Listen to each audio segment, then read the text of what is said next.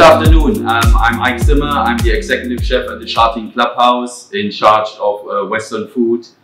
And thanks for joining me today. We'll be cooking apple and blackberry crumble. Very homey, very comforting meal. Food, actually dessert. The Americans call it cobbler. In Germany we call it streusel. And obviously a long time I worked in England and that's why we stick with the name of crumble. What we need for the crumble, for the crust, on top we have some equal amounts of butter, flour, sugar, a little bit of cinnamon. That's going to be for the topping. And on the bottom we have the blackberries, we have some apple, which I'm going to flavor with a little bit of orange zest grated and a little bit of lime zest, lemon zest, just to give it a little zing. So let's start by making the crust. So for the crust what we have is we have the butter, we have flour, very simple to do, equal amounts. So 60 gram or 100, depending on how much you're making. And you can put that all together. We have a little pinch of cinnamon, just for flavor. It's the ideal marriage. Apple and cinnamon is a classic, so you can't go wrong with that. And then we just crumble this up. Very easy to do. It's also a nice dish to cook. If you have kids, it's a nice dish to get the kids involved, to do a little bit of the playing around with food. Very easy. So we have the flour in here, like I said, the sugar and the butter and a pinch of cinnamon. We just crumble this up into little, you can see how it mixes together.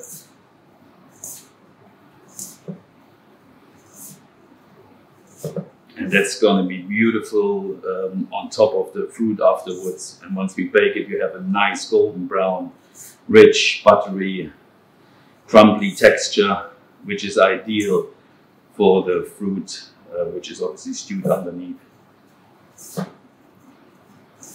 Almost there, as you can see. This is quite a quick process. Important is that the butter is not too cold, so it's a little bit easier to work. You could use a machine, but I don't think there's any need for that, as you can see. Very simple.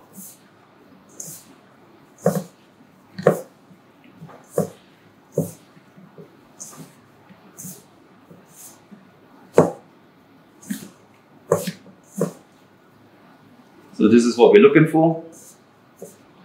All parts are mixed together. That is the step one of our crumble. So we set this aside and we will need it a little bit later.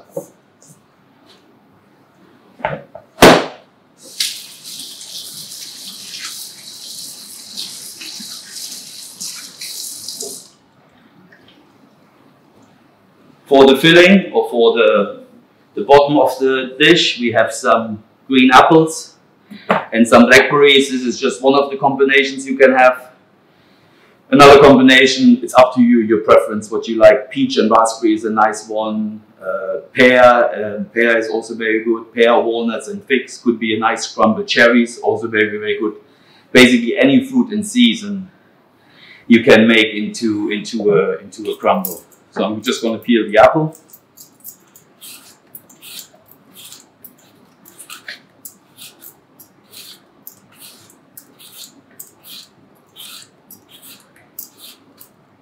Here we're using Granny Smith, one of my favorite apples also to eat, quite versatile.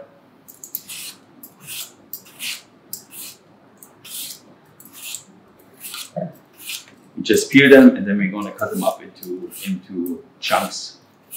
Not too small when we cut them, because as they stew we don't want them to go into a puree. We want them to keep their shape a little bit.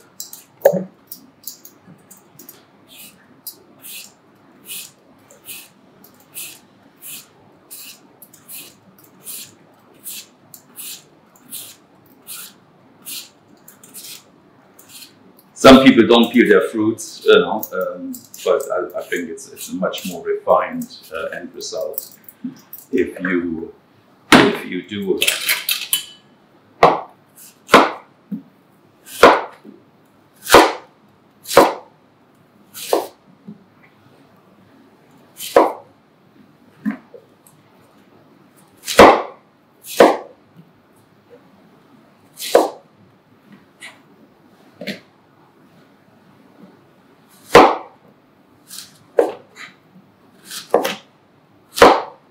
just take the core out where the seeds are. You can use an apple core if you want, but usually I just cut around it. And that's the trick.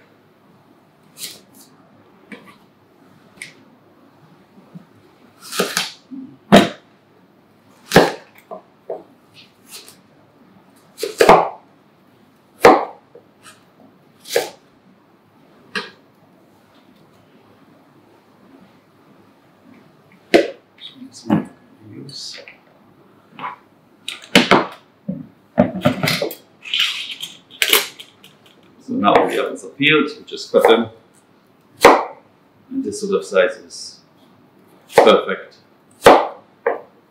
Not too small, as I said, we want to keep the texture of the apple, you know, once they cook. Now we're going to put them in the bottom, and we put the crust on top, and as the apple cooks and all the juices come out of the apple and it mixes together with the sugar we're going to add and the blackberries, texture is also very important.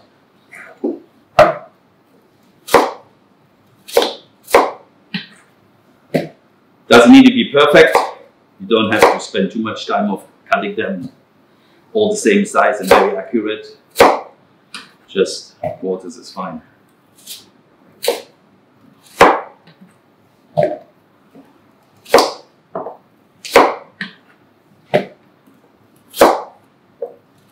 And you probably can calculate, you know, if you're wondering how much apple do I need. For one person, I recommend about 1/2 apple for a crumble. This one is probably enough for two people to share. I have a very sweet tooth, so I'm going to finish that by myself. So here we have the apple. We have the washed blackberries. We put them in. Little sprinkle of sugar.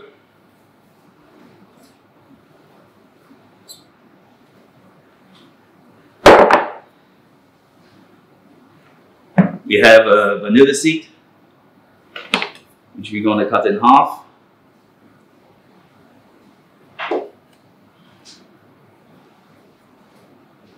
The vanilla is from the orchid, and you can see the seeds. This is what gives it the beautiful, rich vanilla flavor, obviously.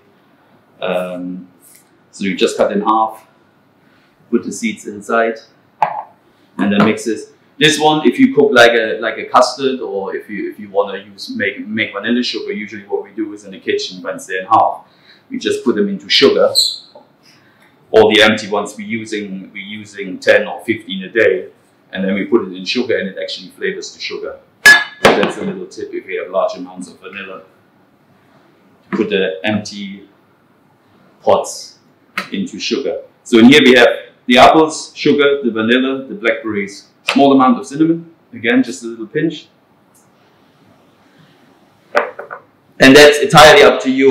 I always like a little bit of lemon zest. So this is an organic lemon, also washed, so there is no fear of any contamination or pesticides on there.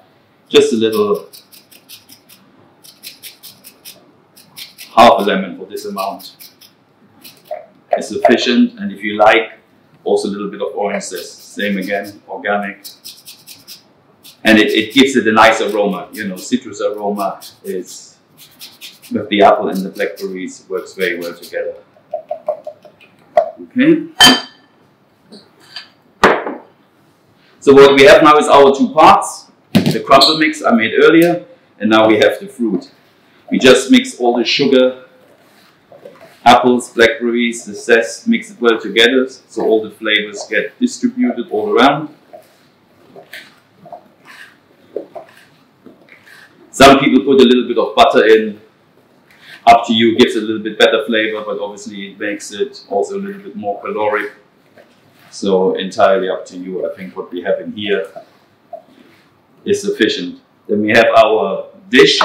Make sure your dish is relatively deep. Don't use too flat, because the balance of fruit and crumble needs to be the right amount. So I would say 2/3 of fruit when they're raw, which will collapse after cooking into by half. And then 1/3 is the crust on top. So now we place all this in our dish. You can see You have the blackberries, the apples. You see the marbling with the lemon zest and orange zest and the vanilla. Already smells quite beautiful, and we haven't done anything to it yet. This goes all on top.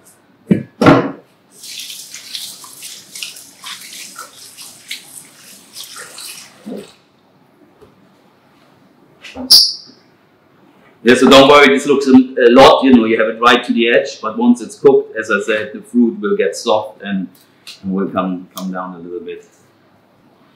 So then we place the crumble on top. And that's entirely up to you how generous you want to be with the crumble, because obviously this is the caloric part with the flour, butter and sugar. So if you're on a diet and you want to look after your waistline, just keep it a little less. If it's like me, you love sweets, then you put a little bit more on there.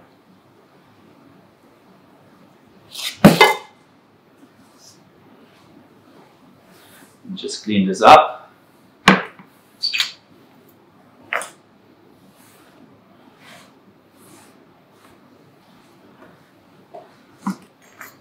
Yeah, you see. And this goes now in the oven, 180 degrees for about 20 to 25 minutes until the crust is golden brown and cooked.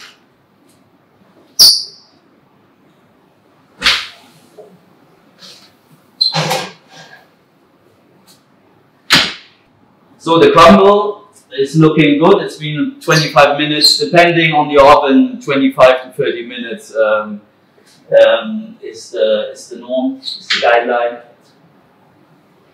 But this is smelling pretty amazing. And as you can see, all the juices of the blackberries and the apples bubbling away there.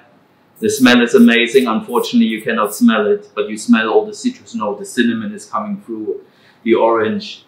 It smells delicious. Please let this rest, because obviously this is very, very cold. This is very, very hot, so let it rest, and also for the juices to get back into the fruit. So don't, when it's warm, the juices are very liquid. Once you let it get to a tepid temperature, to room temperature, it almost thickens a little bit up, and it makes it like really, really delicious and fruity and creamy to eat. Yeah, so we have a little bit of icing sugar on top.